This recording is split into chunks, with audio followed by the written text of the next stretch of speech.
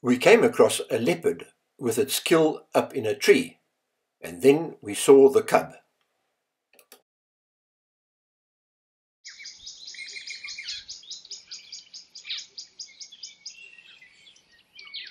While the mother was busy feeding on the prey, the cub watched eagerly and then tried to join in on the activities.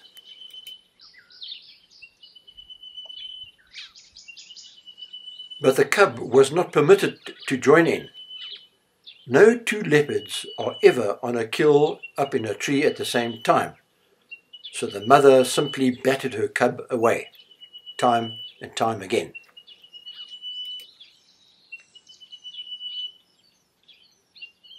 The cub got the message and returned to her spot in the fork of the tree. Leopards are solitary, so need to become independent at an early stage. By the time this cub is 20 months old, it will have to look after itself, with weaning having occurred after 6 or 8 months already. The cub waits patiently for the mother to give a faint call, indicating to the cub that it may now take its turn at the kill while the mother vacates her position.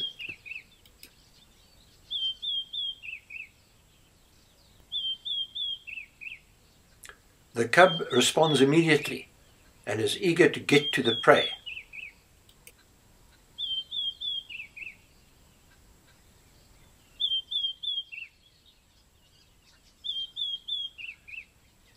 Initially, the cub doesn't know what to do, but eventually gets to the exposed rump and starts feeding.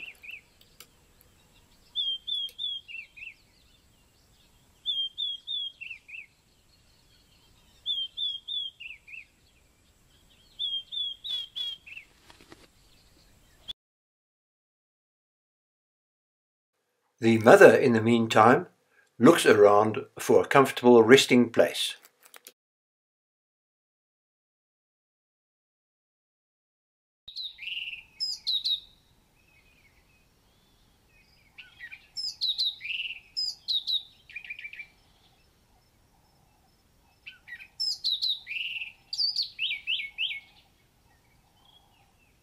Last night's kill did not go unnoticed, and already a hyena is lurking about, waiting for something to fall out of the tree.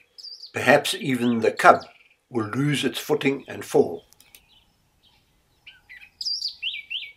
After having had its fill for the moment, the cub also retires to a comfortable spot and watches the sun go down.